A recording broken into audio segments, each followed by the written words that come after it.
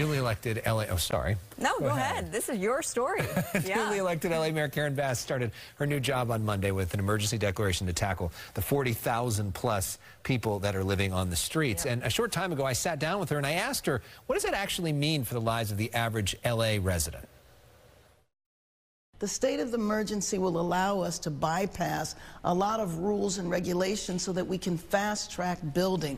But you know, Elex, it's not enough. We also need, and neighborhoods and people on the streets need a relief immediately. So the second part of the plan is a program that we're going to roll out next week called Inside Safe, which is about reducing encampments because the people in those tents are suffering and the neighborhoods surrounding them are suffering. We're going to get people housed immediately. We're going to take the lessons that we learned from COVID and get people housed into motels while we're fast-tracking building. Because even if we build as fast as possible, it's still going to take months.